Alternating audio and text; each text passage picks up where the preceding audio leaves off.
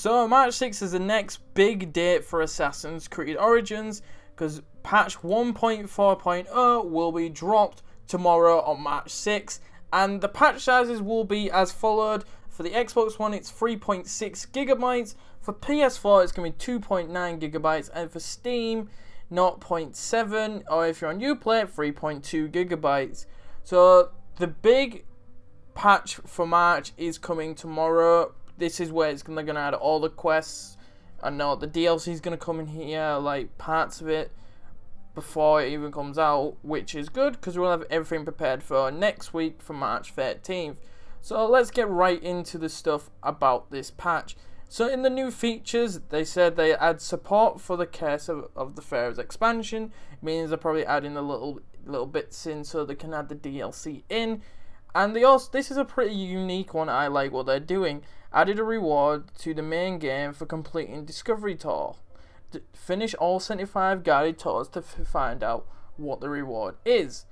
I like this feature because it actually tells you to go do something, and we're going to get rewarded in-game.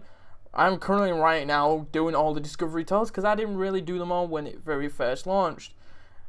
The next one is New Game Plus. Fix an issue blocking the quest Homecoming from progressing with Epitomes is knocked down by a blunt weapon. It's understandable, that one.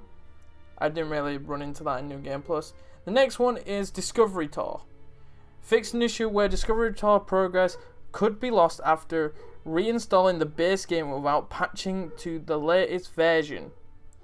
And then it says fix an issue that could limit the speed of a mount in all areas. I think this was a feature that when you go into certain areas with the mount, that you weren't able to ride your mount at full speed, which is a reasonable patch because it would sometimes take forever to get around Discovery Tour.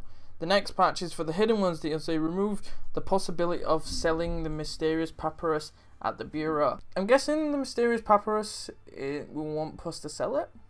That's what I'm guessing. So for the main game, we got under quest, fix an issue preventing the killing Stefanu archers objected from completing in the quest All Eyes of Us. Fix an issue preventing the player from giving the amulet to complete a Dream of Ashes. Fix an issue with mounts appearing in the fight ring during the quest Lady of Slaughter. I'm actually really wondering what that glitch looked like.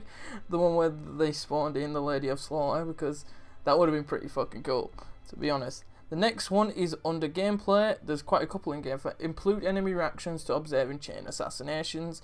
Added the possibility of parrying with the shield while carrying a torch.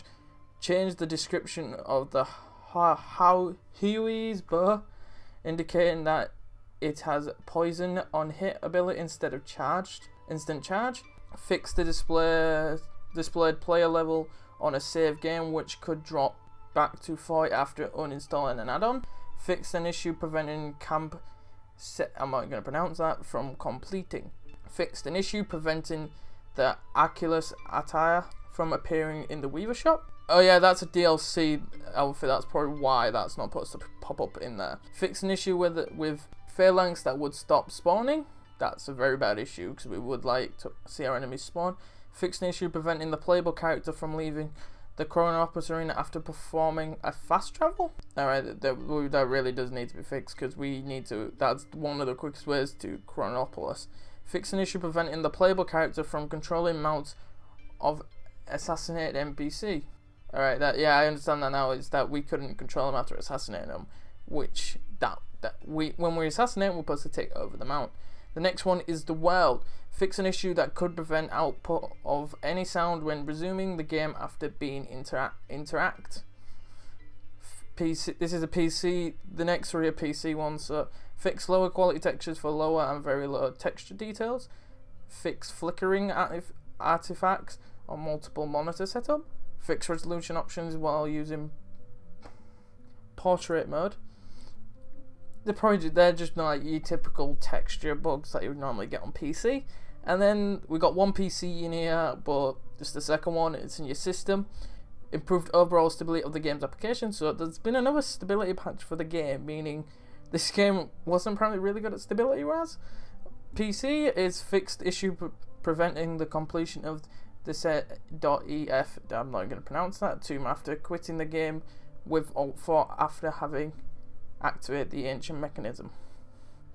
And then it just says if you want to know more information, contact the assistant. That's pretty much the patch coming with this. So this big hot patch we're just going through, it's not humongous like we did with this month in Assassin's Creed, but in this patch it's basically just going over saying Chaos Warfare is getting added in this patch, but it's going to be locked until next week, and that they're adding a secret reward, which I'm hopefully going to try and get for you tomorrow, because I'm going to just grind out all these discovery tours for when this patch goes live. Anyway guys, make sure you leave a like and subscribe, and I'll see you very, very soon. Goodbye.